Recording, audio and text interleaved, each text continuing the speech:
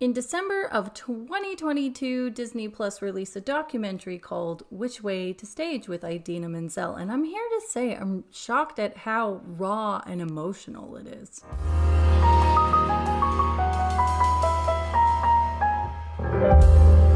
Hello, darlings, and welcome to Performance Perspective, where we talk about different shows, whether they're on TV or stage, and then we just share our perspectives.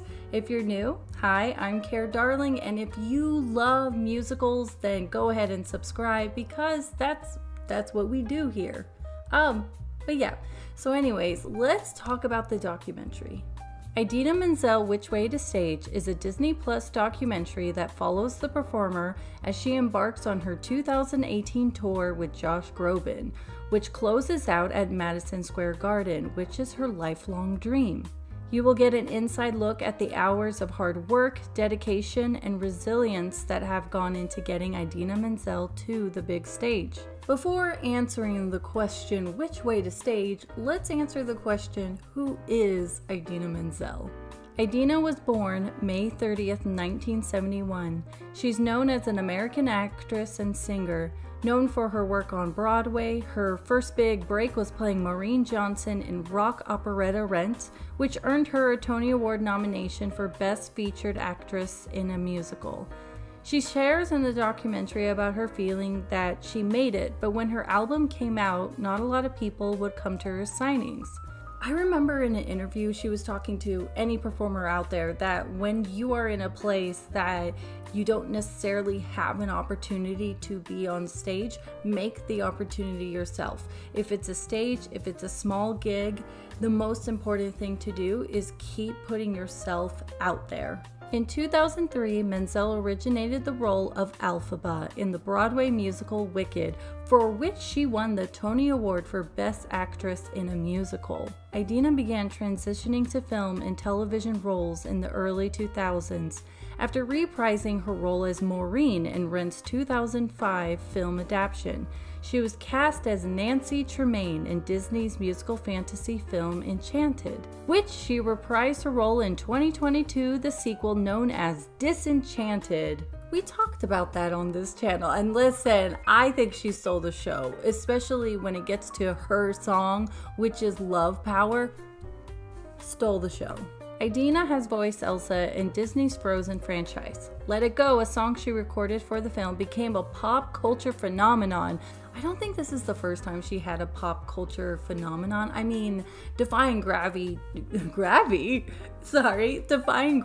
to me was everywhere. And when Rent the movie came out, everyone wanted to be Maureen. But I can see how Let It Go was universal. And no matter who you are, this song just associates. I don't know. I feel like Defying Gravity is like that too.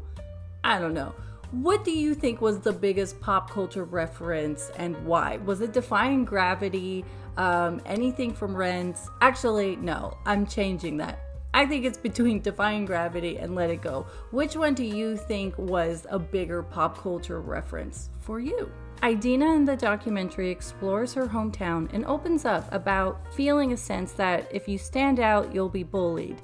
She's a great example that you can be a rocker, a pop star, a Broadway legend, all at once. But it did cause people around her wanting to label her and market her as one thing. When Menzel was 15 years old, her parents divorced, and she began working as a wedding and bar bat mitzvah singer. Apparently, the parents decided to go ahead and tell Idina and her sister on Thanksgiving.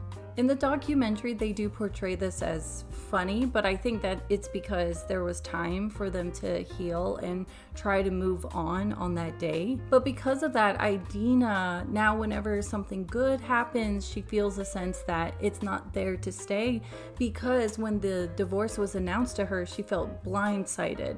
So now she prepares for bad news, so then she's not blindsided again.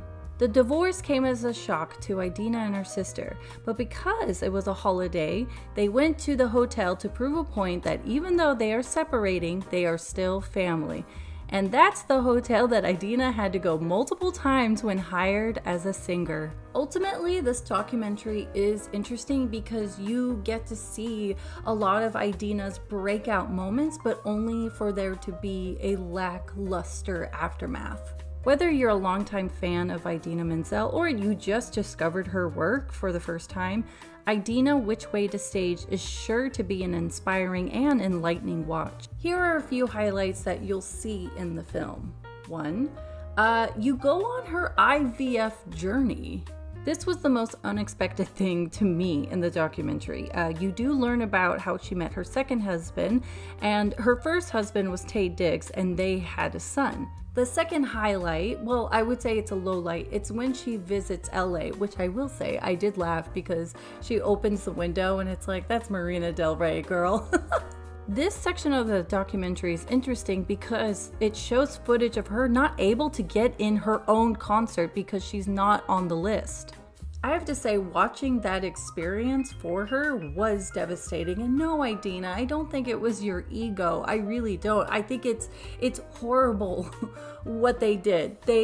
I'm giving it away, but essentially they were like, well, you're not on the list. And then they start calling her, oh, this is Josh Groban's wife. And she's like, I'm not his wife. I'm the performer, which to me, yes, it is gross. I don't think it is a sense of entitlement. This upsets me because I just don't understand how it could go wrong. I can understand if it was a band name and they didn't know the individual's name that's within the band, but it's her name on the marquee. And I don't get it. The third highlight I want to point out is, oh my gosh, she is such a good mom.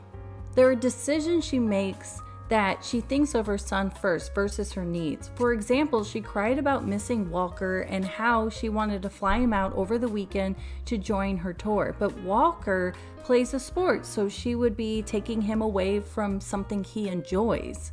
Okay, so before, this channel and stuff, I've been a nanny for 2 decades and I've worked with kids. And I feel like a lot of parents don't actually see the bigger picture whenever they want to see the kids. So I'm going to be using Idina as an example. So let's say I'm her nanny because ultimately someone would need to travel with the child and make sure they eat, finish homework. Most likely I would have to pack everything, including devices. Guys, when I travel, I don't mess around. I have the little scale thing to weigh the luggage. I have the little packs of what I put my clothes in. Like, I do not mess around. So anyways, let's just say it's for the weekend because the child has school. We fly in Friday, we see mom, we might go get dinner, they'll watch a movie, but most likely mom might have a rehearsal or go to dinner with people that are in that city. Saturday is concert day, so we would be on set, but he might not care that his mom is singing and stuff. So we would be in a different room and I, as the nanny, would be trying to entertain him or get homework done or whatever it is.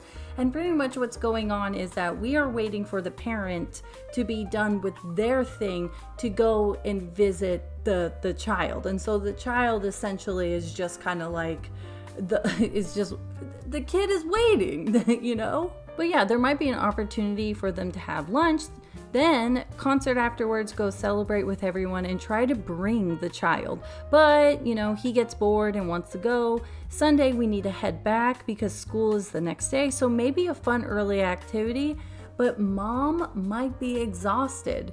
So then they just stay in the hotel and watch a show and yeah. So you might be thinking, oh, Care, do you think it's wrong? No, I don't think it's wrong, but it is selfish. And I can understand that parents want to see their kids. But again, it's selfish because it's more about what the parents want versus what the child actually needs. Essentially, she's going to be very busy and then the child is just going to be waiting for her, and her attention isn't necessarily going to be about the child. It's more like, hey, how are you doing? How are things? Quickly, and then you gotta be off. Idina doesn't do that and sees the bigger picture, which I have mad respect for, because it's difficult. To be a mom and live your dream is an unfair balance that you constantly need to tend to. Anyways, darlings, that's it for today's episode. Let me know if you watched the documentary on Disney+. Also, do you have a favorite Idina Menzel role? Mine is when she was Nancy in Enchanted and Disenchanted, but it's only because in the first movie, I think she's supposed to say, "Oh, that's so romantic," but she says, "That's so romantic."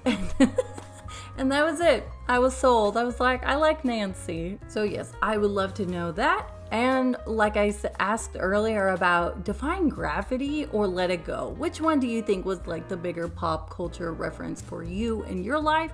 And yeah, without further ado, take care, darling.